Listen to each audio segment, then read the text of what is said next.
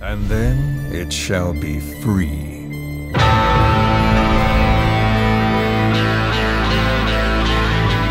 What's up, everybody? It's Young here with day 22 of the Metal Gear Solid 5 Countdown Retrospective. Only one day left to go until we have 3 weeks to go. Just trying to look at the cup half full here.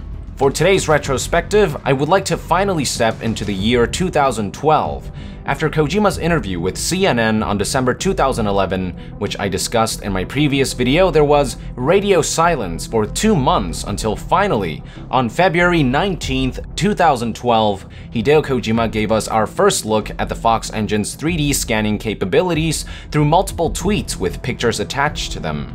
The pictures featured a woman who was wearing both military gear as well as a swimsuit and posing on a contraption of sorts. The woman in question we all know now to be none other than Stefanie Joosten, the voice, face, and body capture of Quiet.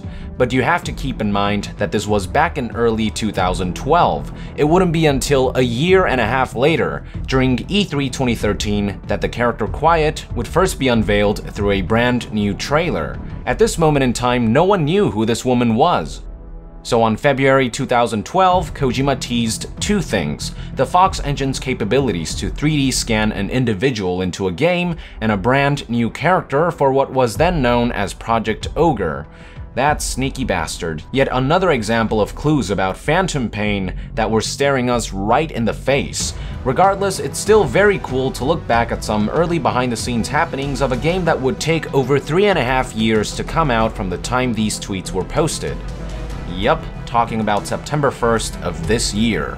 And with that, I would like to end day 22 of the Metal Gear Solid 5 Countdown Retrospective. Thank you for tuning in.